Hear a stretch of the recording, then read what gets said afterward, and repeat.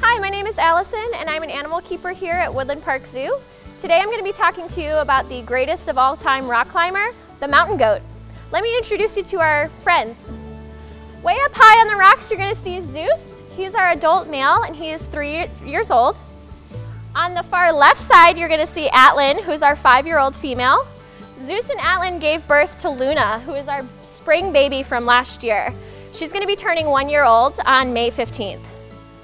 The more medium-sized goat that you see kind of in the middle there, that's Hera and she's 2 years old. So what is it that makes these animals such adept climbers? The answer is biological adaptations. Let's start from the ground up. The structure of a mountain goat's feet makes them well adapted to climbing on alpine terrain. Mountain goats are even-toed ungulates, which means they have hoofed feet with 2 independent toes. Their hooves are analogous to our fingernails, which essentially means that mountain goats are climbing on their tiptoes, which means they can balance on very narrow ledges along the mountainside. Under their hoof is a rubbery foot pad, and it is concave in shape.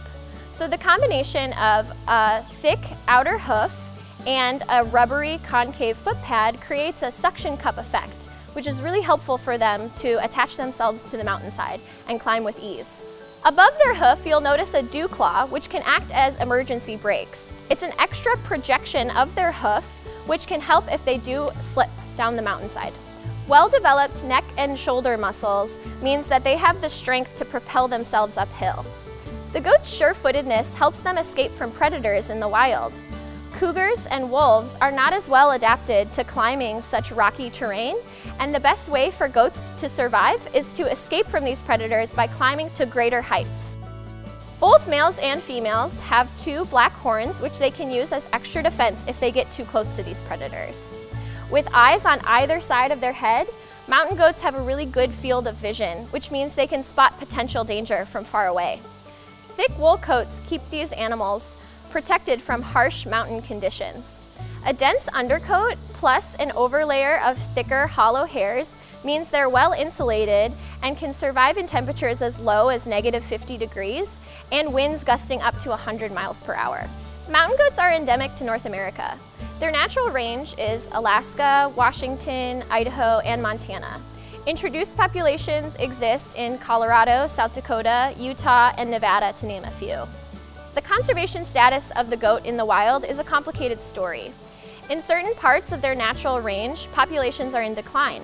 However, in these areas where humans have introduced goat populations, the goats can actually threaten local wildlife and plants in that area because of overgrazing, trampling vegetation, and competing with other animals.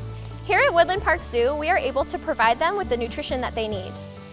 In the wild, mountain goats would be foraging for grasses, lichens, and low shrubs. Here at Woodland Park Zoo, we provide them with a complete grain diet. We also supplement them with produce such as romaine, apples, carrots, and sweet potatoes. In order to mimic their natural diet, we provide hay and fresh browse. Some of their favorites include sword fern and viburnum. Of course, the goats are also provided with a large salt block to make sure that they're getting those nutrients as well. Another benefit of living at Woodland Park Zoo is the healthcare. We have vet staff on grounds every day. Keepers are well skilled at looking at behavioral changes in the individual to look for signs of illness and injury. Another thing that keepers do is weigh our goats every month. Right now, Luna is about 100 pounds and we're getting to watch her grow every day. Zeus and Allison weigh about 190 and Hera is 120 pounds. It's amazing to me to think that an animal this dense and heavy is able to scale up the mountain with such ease. Thank you for joining me today. I hope you learned a little bit about mountain goats. And remember, don't be like an invasive mountain goat. Stay on the trails when you're out hiking and preserve the lands for future generations.